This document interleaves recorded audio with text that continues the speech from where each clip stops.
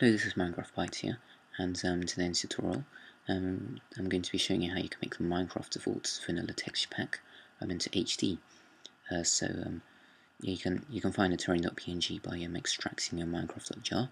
There are many tutorials. You just quick Google search with your operating system will let you find many tutorials. The method might change soon because Minecraft's still in beta. A lot of things being changed. So anyway, what you need to do is just open up the terrain.png in Photoshop or program similar like GIMP something. I think GIMP's open source for free.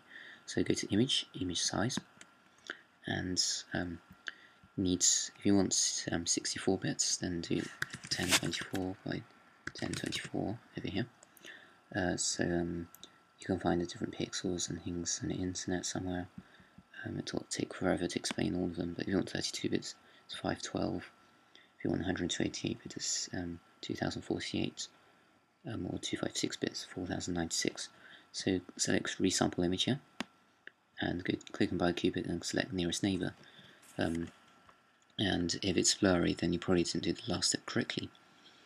You should double check that you did the last step correctly if it's blurry. What we need to do now is go to filter, artistic, and something like plastic wrap. What you need to do here is select something over here, like for example in texture, stained glass. This looks quite horrible actually. You can change the cell size if you want. Add something really small. Okay, this looks kind of okay I think, but it looks a bit weird. So this looks quite nice actually. It's got kind of mosaic texture. Something like this, or texturizer, make it have a quite nice effect. Or you can use something like patchwork. So in my opinion, smudge stick's quite nice. Select smudge stick, then you can change the settings about.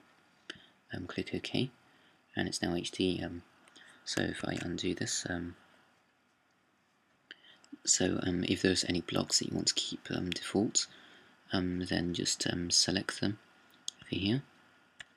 So for example, redstone, as you can see this is redstone, so select make a new layer, fill this, take it to the layer behind so you can see everything properly, and as you can see here, you can change, just select the redstone here,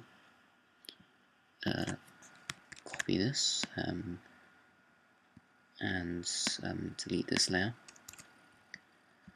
Now just filter again and paste this over it, and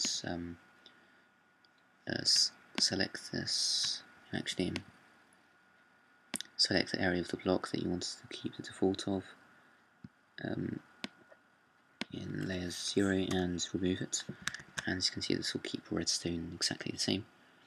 So I've got Minecraft open and made the texture pack using this method already. So as you can see, it looks quite nice actually, but things like this have kind of cartoony effect. So as you can see, it didn't do the part to keep the redstone button default, so it looks quite awful. The redstone does look okay, but looks kind of buggy, as you can see.